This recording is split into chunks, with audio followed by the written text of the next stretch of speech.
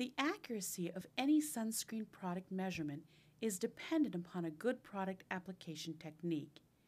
It is critically important that the sunscreen product is uniformly distributed over the entire substrate surface and an optimum film thickness is achieved. Gaps or holes should not be present on the sunscreen film, as these will adversely affect the measurement accuracy. The surface topography of the HD plates can be seen here, showing the pronounced peaks and valleys of the plates. The sample amount and spreading technique should be such that an optimum film thickness is achieved on the substrate surface. The optimum film thickness is not only important for accurate SPF measurements, but is also critical in achieving accurate measurement results with Calipa, Bootstar, and FDA methods.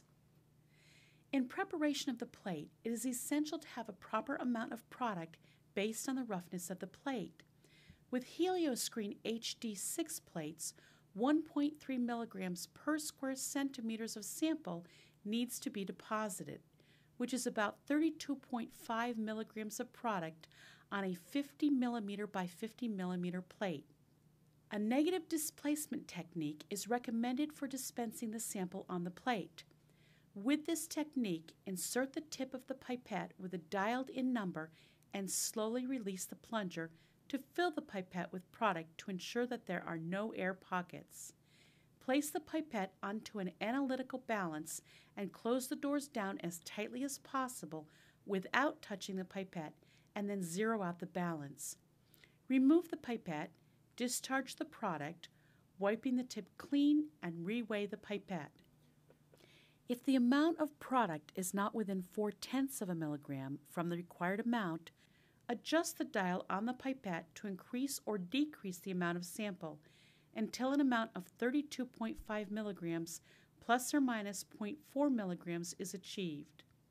People that are new to the procedure might desire to use a positive displacement technique to ensure the correct sample weight.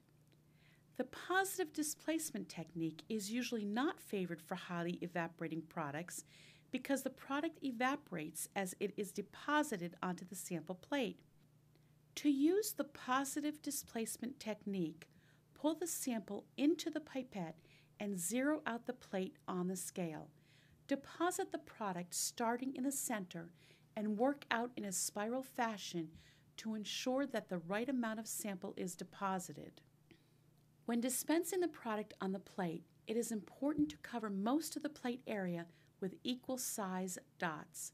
When using a linear row pattern, deposit 5 drops in 5 rows as quickly as possible, working about a 1/4 inch from the edge of the plate first to create 2 parallel lines. Then split the difference between those 2 lines and come back to split each of those adjacent lines. All the drops do not have to be exactly the same, but it is important to get them as close as possible. Once the sample has been deposited onto the plate, wet the finger cut with the sample to make sure no product is absorbed off the plate. The finger cut should be glossy, showing that it's not dry. Finger cuts come in small, medium, and large sizes. It is important to choose a right size so that a very tight fit on the finger is achieved. Creases on the finger cut can remove the sample from the plate, resulting in incorrect results. Quickly use a linear technique in a Z fashion to spread the product as quickly as possible in 2 directions. For the Calipa method, after spreading in a linear fashion, a pressurized circular motion helps to grind the product into the troughs of the topography on the plate. After the circular motion, it is suggested to spread in columns oscillating back and forth until the product solidifies on the plate. Once it starts to dry, the process is complete. The Boots method suggests using just linear motions to spread the product under light pressure to quickly spread the sample. Always remember for any spreading process to stay away from the edge of the plate. The film now becomes much less swirled and more uniform as the spreading process ends. Most people in the industry prefer to hold the sample spread plate against a background to verify the uniformity of the spread. Once uniformity is assured, store the plate in a safe, dark place for 15 to 20 minutes allowing it to cure. Another technique that has worked quite well for many is depositing the first drop out of the pipette on the center of the plate and work in a concentric ring pattern quickly. The sample is dispensed out from the center to spread the product as uniformly as possible, finishing in the corner of the plate. If there is a little extra sample left, typically depositing towards the middle of the plate works the best. Wet the finger cup prior to spreading in between subsequent plates and spread the sample using the blotting technique.